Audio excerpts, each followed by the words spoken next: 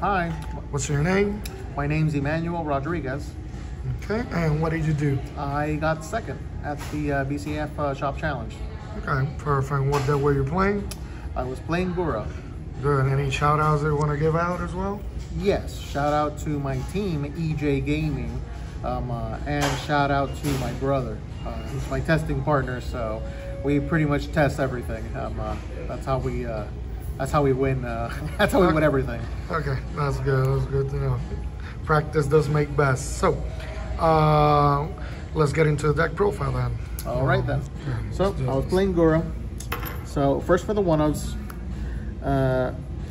It's pretty standard. Everyone plays one. She's important because this deck has a problem accessing cards from the graveyard sometimes without the climax combo, so that's why she's pretty good. Also, the bounce ability is pretty relevant, especially against decks like Azure Lane, where they if they're playing that level 0 4K 45K combo, just bounce the back card and then you just kill their stuff.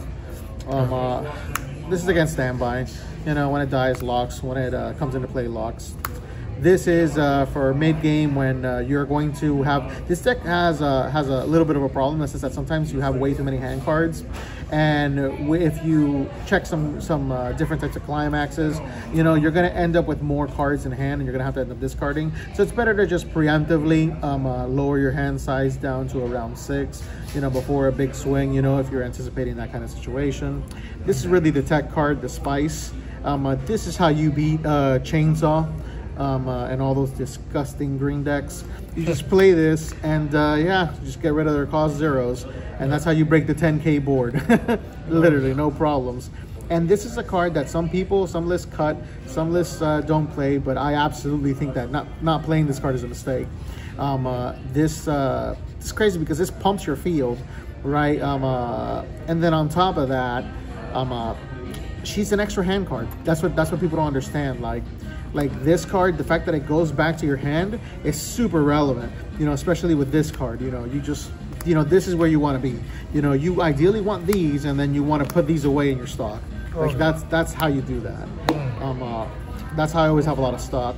And obviously my 3500 attacker in mid position, she's only at 3 because people usually never kill her, and now with a Chainsaw they'll usually bottom her, so I'm usually end up having to like kill this myself just to get cards, you know. So, you know, I would keep it at 3. I wouldn't even up it.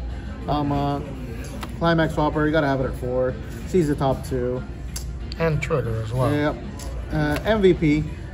This card is just, you know, it gets you the climax combo, and it also allows you to play, to use as little hand cards as possible.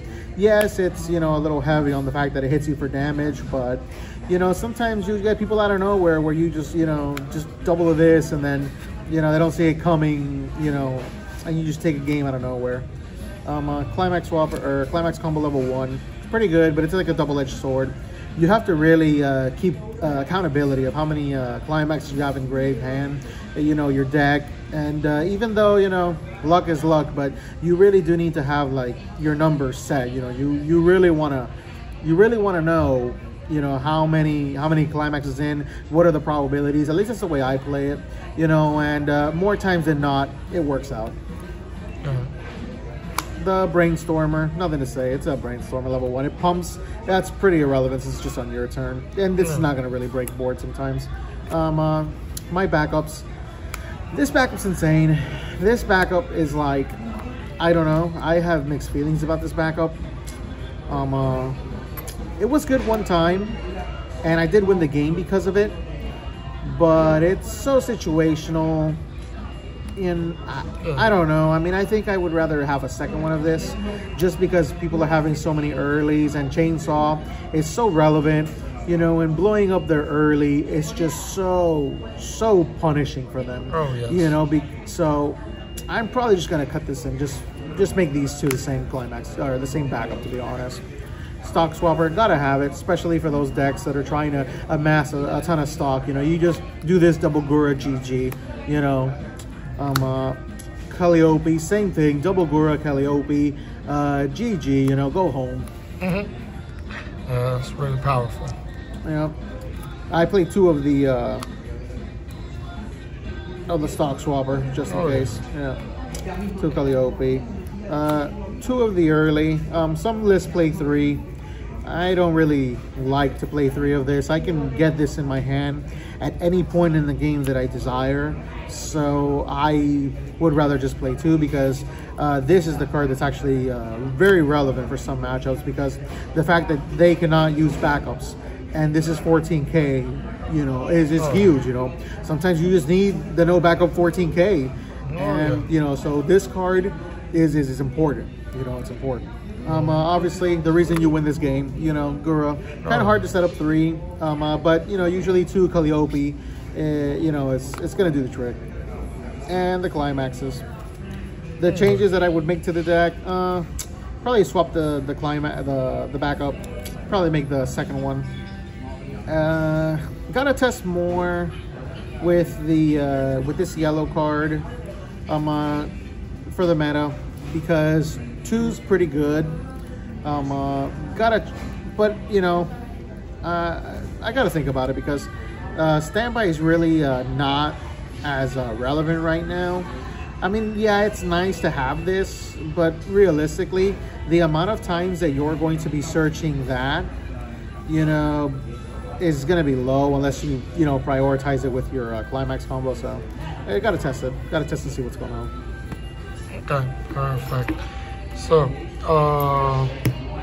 anything else that you might want to add about the deck? Anything? No, that's it. I mean, it's just the chainsaw matchup is probably your hardest matchup. So you have to really know what your plan is, you know, based on how they're playing. You know, if they're playing for maximizing their climax combos and playing little, you know, very little cards in hand and trying to just push a little bit of damage, then, you know, you have to try to hit level 3 first. You know, that's your goal. You should be trying to hit level 3-0 ideally, and then, you know, you finish it out. That's how you win. You know, if you let them hit level 3 first, you could maybe win, but this deck has such poor deck manipulation outside of the climax combo turn 1 that you're most likely going to die if you let them triple finisher you. So I would highly encourage you to try to get level 3 first. Okay, perfect. That's about it. All right, guys. Thanks for the profile, and I hope you guys win. Okay.